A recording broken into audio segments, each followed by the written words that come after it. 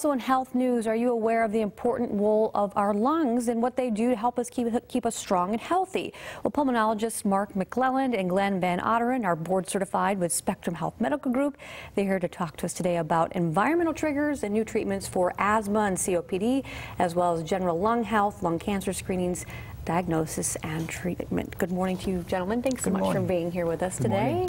So first of all, let's back up and just talk about what is pulmonology. Well, pulmonary medicine is a study of breathing and disorders that can affect the lungs. And if you want to expand on that just a little bit more, we talked about some of the diseases that pulmonology focuses on too. Sure. There's a number of different diseases that can affect the lungs. Asthma and COPD are two of the more common diseases. In addition, there's a number of diseases that could be genetic or inherited.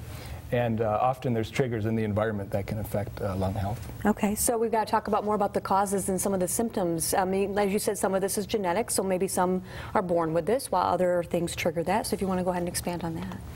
Well, not all disorders are related to smoking. Smoking is the leading cause of preventable illness in America. So it makes sense, particularly this time, New Year's, a great resolution would be to try to quit smoking for those that do smoke. But there are other causes of lung disease. And as a pulmonologist, our effort is to try to identify the cause and obviously prescribe treatment for the particular condition. So as far as smoking, because you're affecting people by your secondhand smoke too, right? True. That's a big deal. Yeah, correct. And in fact, we really work with patients and help them to quit smoking.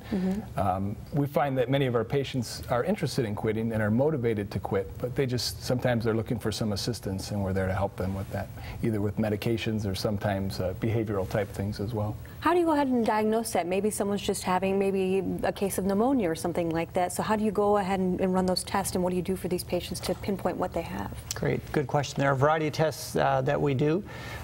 Breathing tests, pulmonary function tests, are where we have a patient breathe into a tube and we can measure airflow to determine if there are limitations. Other studies such as x-rays or CAT scans or even PET scans now are tools where we can get very fine detail of the lungs, the architecture of the lungs, and determine if there are abnormalities present. And sometimes we will do what's called bronchoscopy, where we take a special scope and actually can enter into the airways and look for disorders of the breathing tubes.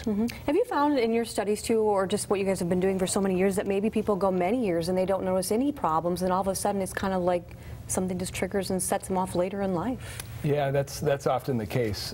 As it turns out, we have more lung function than we sort of need for our day-to-day routine existence. So often people can lose some lung function for a while before they really realize there's something wrong. Right.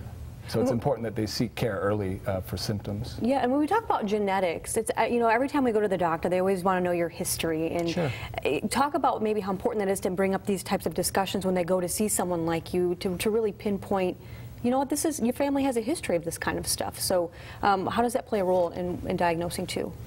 Well, it's particularly important with lung cancer. We know now that certain families have a higher incidence of unusual type of lung cancers, and so we'll have a higher degree of suspicion if someone comes with a family history of cancer. And there are many other respiratory conditions that have a genetic predisposition, so that's a very key historical component. And one way for people to come and hear some great discussion about this type of stuff are your doctor dialogues that you guys have. You have one coming up if you want to go ahead and talk about when it is and what will take place there. Yes, we have a doctor dialogue coming up on January 12th. Where Dr. VanOtteren and I will speak about many different issues in lung health.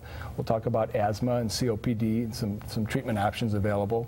We'll talk about some new screening initiatives for lung cancer, as well as lung cancer diagnosis and treatment, as well as general lung health. There'll be a lot of time for questions and answers at the end, and we're really looking forward to it. As far as what we can do to help keep our lungs healthy, other than the not smoking and that sort of thing, are there some daily recommendations you can give to us?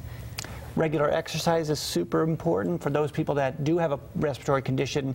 What's called pulmonary rehab is a structured form of exercise with particular muscles that help with breathing. And I also wanted to say, at our doctor dialogue, we hope to have some technicians with us so that we can actually do simple breathing tests for people. So we hope to be able to offer that service. Well, I think as people try to tackle that New Year's resolution of getting into shape, they'll understand that their lungs really aren't in quite tip-top shape as they need to be. But thank you so much for stopping by. And we want to mention, too, that if people cannot go to the Doctor Dialogue, there are 2 ways you can actually get in touch. The pulmonology department is located at 4100 Lake Drive Southeast, so reach out to them. Their phone number is 616-267-8244. And then the Lung Mass Clinic and MST are located at Spectrum Health Center, Cancer Center at Lemon Holton Cancer Pavilion, right downtown. That's at 145 Michigan Street, Suite 4100. Their phone number is 616-486-5993. Thank you so much for stopping by. Thank you, Leah. Thanks. Absolutely.